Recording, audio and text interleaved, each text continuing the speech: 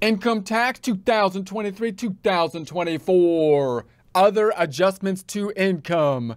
Get ready and some coffee so we can avoid the government forcing us to move into a shack with income tax preparation 2023-2024. Most of this information can be found in the instructions for Schedule 1 section of the Form 1040 Instructions Tax Year 2023, which you can find on the IRS website at irs.gov, irs.gov. Looking at the income tax formula, we're focused on line 2, adjustment to income. Remember, in the first half of the income tax formula is basically a funny income statement. Most income statements having income minus expenses resulting in net income. Here having income minus various deductions resulting in taxable income. Deductions for taxes being good, therefore we're always looking to see if we can get more of them, noting the major differences between the above the line deductions or adjustments to income and the below the line deductions, which are the greater of standard deduction or itemized deductions. One of those being that if you qualify for an adjustment to income, you don't typically have to clear the hurdle of the standard deduction to get the benefit from it. Looking at the first page of the Form 1040, we're on line number 10, adjustments to income from Schedule 1, line 26. Here's the Schedule 1, part number 2, adjustment to income. We're looking at 24 here, other adjustments, which are going to be the items that possibly are not as prominent, therefore under the category of other adjustments, but still listing out many of those items. And then if they don't fall into this category, we have the good old Z down below for the other adjustments where you can list the type and amount. So let's go over a few of those now that might fit into the other category. Line 24A, jury duty pay. Enter your jury duty pay if you gave pay to your employer because your employer paid your salary while you served on the jury. So in other words, if you have to go to jury duty, then you have a situation where you might have to remove yourself from work to go to jury duty, and the employer might say still pay you for that time since it's mandatory jury duty. And in that case, they might say, hey, look, any money that you got from jury duty, I want you to give it to me because or the employer is going to say that because they're paying you a salary which is already higher than the jury duty. So in that case, what are you going to do? Because the jury duty pay. First, a word from our sponsor. Yeah, actually, we're sponsoring ourselves on this one because apparently the merchandisers, they don't want to be seen with us. But that's okay, whatever, because our merchandise is better than their stupid stuff anyways. Like this CPA thinking cap, for example.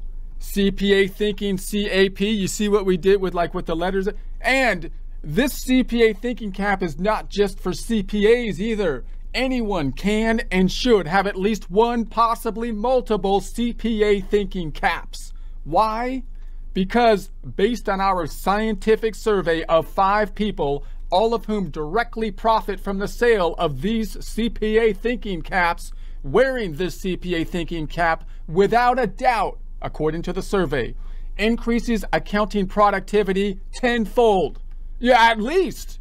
Yeah, apparently the hat actually channels accounting energy from the quantum field ether directly into your head, allowing you to navigate spreadsheets faster.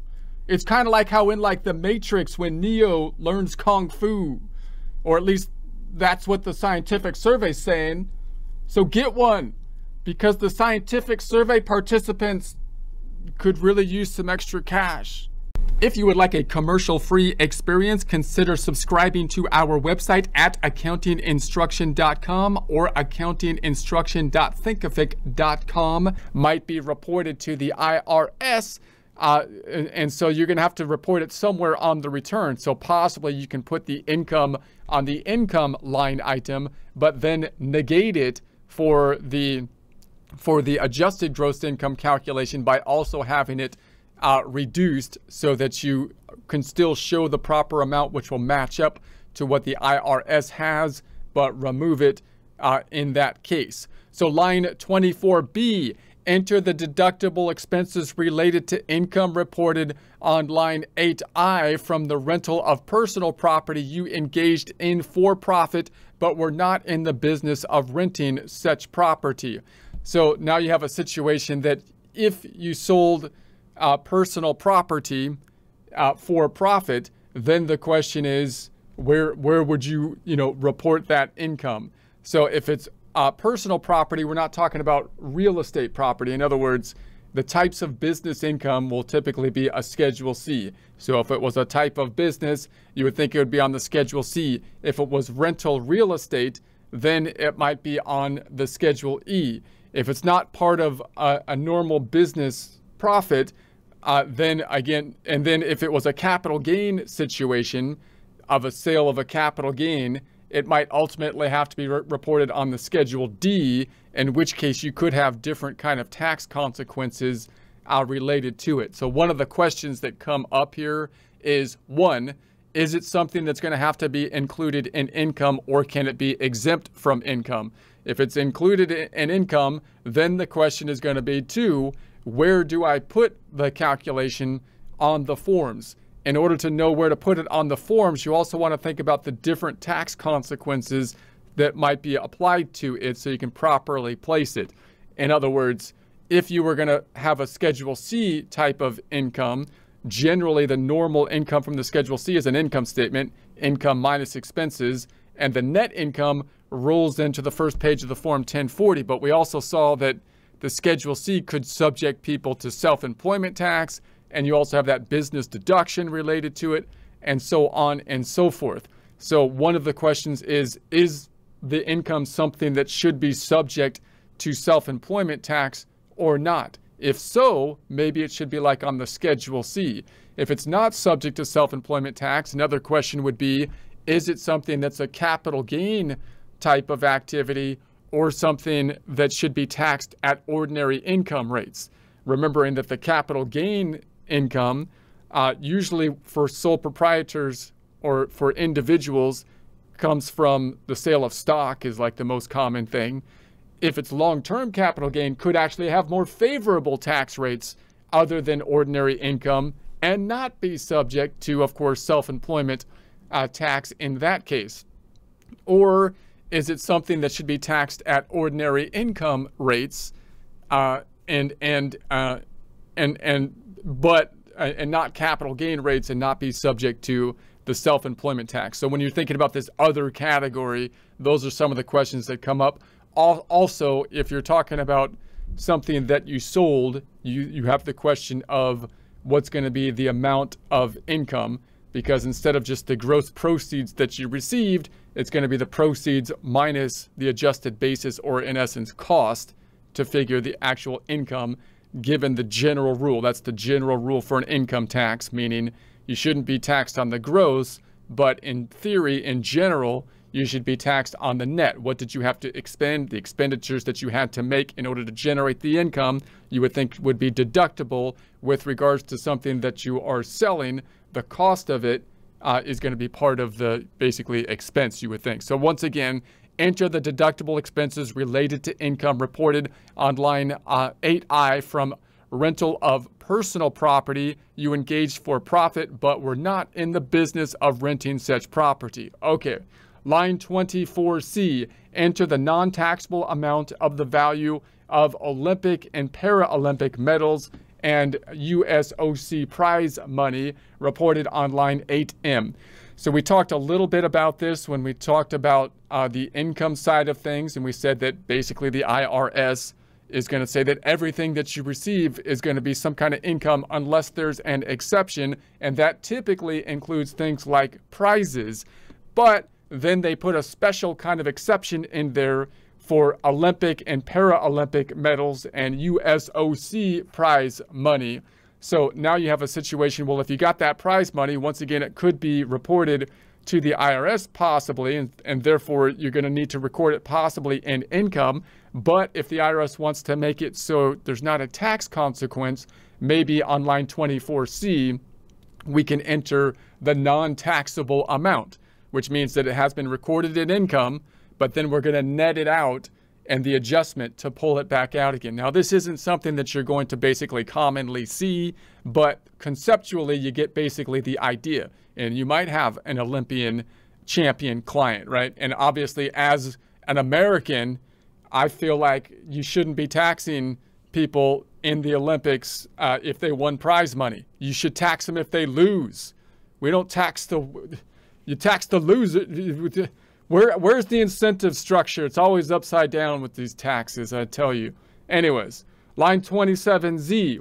Use line 27Z to report any adjustments not reported elsewhere. List the type and amount of the adjustment. So you can see in this other category, we're seeing things that are basically less common here. Of course, that's why they're under the other, but they still listed them out, the most common ones under the other. And then if you have some deductions that don't fit into any of those categories, possibly putting it into line 24Z and then giving them some indication of what that is for. Form 1099-K, loss reporting. If you sold a personal item at a loss and you did not report the loss on Form 8949, enter the amount of the sales proceeds from Form 1099-K on line 24Z that you reported on line 8Z. So in the entry space next to line 24Z, write Form 1099-K, personal item sold at a loss, and also enter the amount of the sale proceeds. So for example, you bought a couch for $1,000 and sold it through a third-party vendor for $700, which was reported on your Form 1099-K. So you can see kind of the problem that is happening here. One, that being that now you made a sale, it was for, and you got proceeds. The sale was a 1099, but then it got reported on a 1099-K for you. Now, it wasn't actually, you sold it for a loss, and therefore, given our normal kind of income concept, what should be taxable? Well, if it was for a loss, I shouldn't have to pay taxes on it, would be the general idea, right? So then the questions that come up again is, well, now I got a 1099, I'm going to have to report the income somewhere, or else the IRS is going to say you got a 1099 that you didn't report somewhere.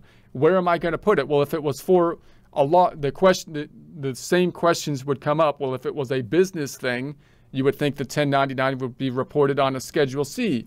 But if it wasn't your normal business, you wouldn't think it would be on the Schedule C. If it was was subject to capital gains, then you would think that it would be on the Schedule D, which could be good if you had gains or even a loss possibly, because then you might be able to take it against other income. But if not, then the question is, you at least need to be able to report it so that you can show the IRS, here's the income and here's the basically situation. It was a loss, which means I shouldn't be paying taxes on the gross amount of the income. All right, so on line 27Z, you would enter 700, and in the entry space next to line 27Z, you would enter Form 1099-K, personal items sold at a loss. See instructions for line 8Z. All right, tip. If you sold more than one personal item at a loss or received more than one Form 1099-K for personal items you sold at a loss, and you entered the total amount of sales proceeds on line 8Z, you should also enter the total amounts of sale proceeds on line 24Z. So correct Form 1099-K. So if you received a Form 1099-K that shows payments you didn't receive or is otherwise incorrect and you can't get it corrected, enter the amount on line 24Z that you reported on line 8Z in the entry space next to line 24Z. Write incorrect Form 1099-K and also enter the amount that was incorrectly reported to you. So similar kind of issue. You got a 1099-K, and you shouldn't have got a 1099-K. Now, they're getting better at this, but you can see what the IRS is trying to do. The strategy of the IRS is to go after the issuer, the one that gets a deduction, just like we see with W-2 income. They go after the one that's paying the money because they get the deduction, and they say, you have to tell us, you have to rat out to us with the Form W-2 that doesn't just go to the taxpayer, but to the IRS, the income that has been received if you want that deduction. Same thing with the 1099. That's the general strategy. Do you want to deduct that amount? You have to tell us who you paid so that we can go after them for the income. However, with some of these gig works in particular, the platforms are actually not really paying contractors in those cases. They're really platforms that are bringing two people together. They're kind of like a Silk Road, that are allowing people to trade, allowing people to come together in a way that hasn't happened before. So the question then is, well, the IRS wants to be able to have someone give them a 1099, and it's hard to go after these little businesses that are being brought together in the Silk Road of these platforms, these gig platforms. So they want to go after the platform itself or the payment intermediary, the credit card companies, the PayPals of the world, and so forth. And sometimes there's overlap. So you might get two 1099s for the same income or something like that.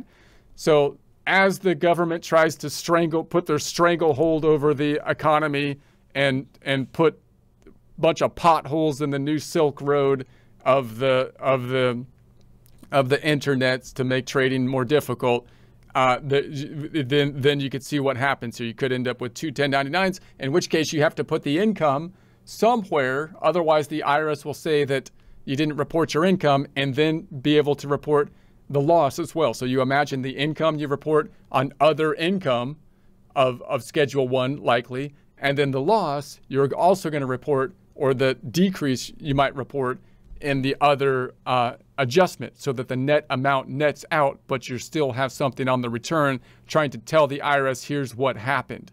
So for example, if you received a Form 1099-K that incorrectly shows $800 of payment to you, you would enter $800 on line 24Z, and in the entry space next to 24C, you would write incorrect Form 1099-K, $800, see the instructions for line 8Z.